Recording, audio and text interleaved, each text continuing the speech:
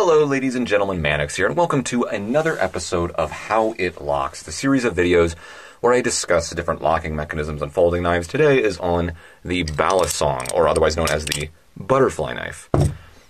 It is a two-handled knife. Most knives have one handle. This has two. I don't know of a knife that has three handles, but this technically has two handles that come together to become one.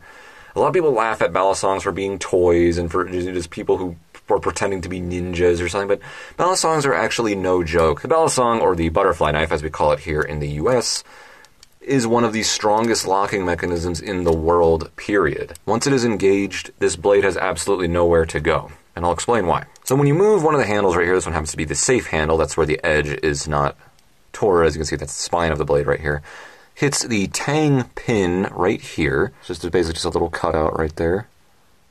It's a tang pin. It it forces the knife to rotate in that same position the handle is going in. However, in turn, that same tang pin stops with the cutout of the bite handle. That's the handle that the edge is facing towards. So literally, the blade is trying to move that way, it's trying to move that way when you're cutting with it, and it's sandwiched in between these two stainless steel handles right here. The blade literally has nowhere else to go. It is literally impossible for this locking mechanism to be disengaged, especially with the latch, and especially with your grip. It's almost like a frame lock. Your grip helps enforce the lock. The blade literally has nowhere else to go. These handles right here would have to snap, and again, they're stainless steel. Not a very good chance that's going to happen. Even if these were aluminum, that would not be a very good chance. So it's one of the strongest locking mechanisms in the world. I would say it's in the top 3. Believe it or not, yes, top 3 locking mechanisms. The Cold Steel Ram Safe lock would be up there in the top 3. I think that's a really strong one. I don't know if they make the Cold Steel Bushman anymore, but that was a really strong locking mechanism. Then you have the Paratrooper style knife, which is similar to the Balisong. It functions a little bit differently. I'll do a video on that in the future. But I would put this easily in the top 3 strongest locking mechanisms in the world.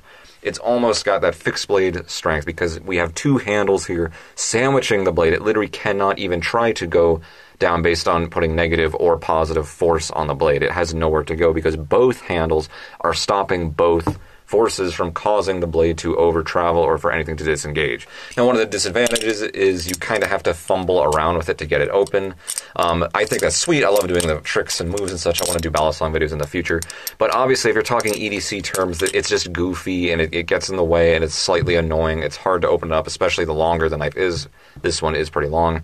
Most knives that have only one handle are a lot easier to operate. However, if you're a master at it, you practice a lot, it doesn't really matter. Me, I have no problem opening and closing these things, but they are a little cumbersome, they are a little obnoxious when you're talking in terms of EDC or even self-defense.